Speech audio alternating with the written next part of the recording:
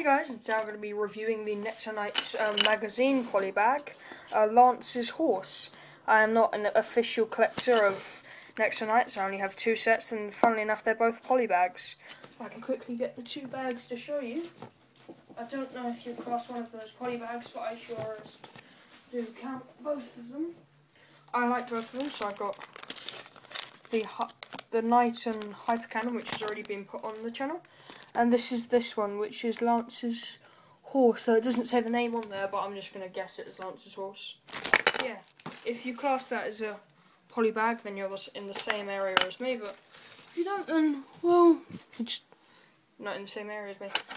But anyway, so the build was pretty simple, though I got it without instructions, so I had to build it from, like, looking at the pictures.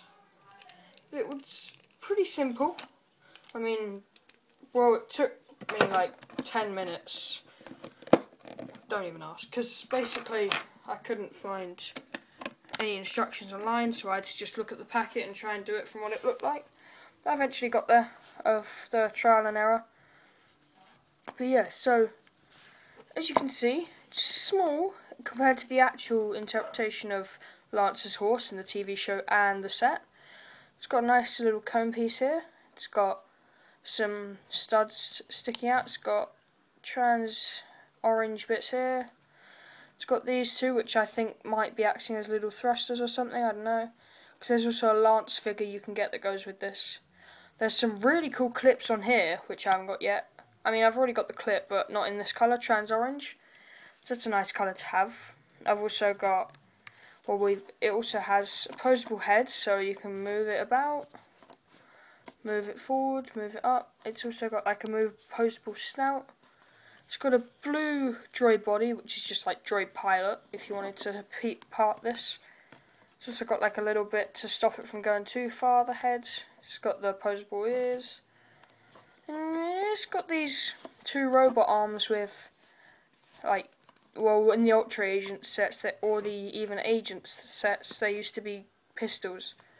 Which I always wanted, but yeah, I never really bought them. I just traded with friends. But yeah, I can get a quick minifigure to just show you who. I'll just get this one off. This is one of my rare minifigures, but yeah, Quillen Voss. So you could either stand him here. Oh, I think that's actually how it's supposed to go. You stand them here, and you bring the two arms forward. Yeah, I think that's how you're supposed to do it.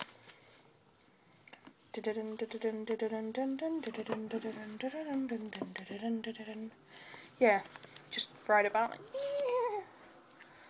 And, or I could do it sitting down. I might do a review of this figure actually. He's exclusive to a set, but no, it doesn't work. Oh, okay. That's fine. Thank you, Quillen Voss, for that. Now you can go back to your rightful place on my minifigure area, which is, if I just quickly pick up the camera, I know I'm coming off track, but that's my minifigure area. Yeah. Yeah, it's just Lance's Horse polybag. I love the build. I mean, it's got these blue corner pieces, which I like. But yeah, I just like the build, and the pieces in it as well are some that I don't have, so it's handy to have in case I want to piece it apart, or I could just resell it or something. But anyway, yeah, that's Lance's Horse, and thanks for watching.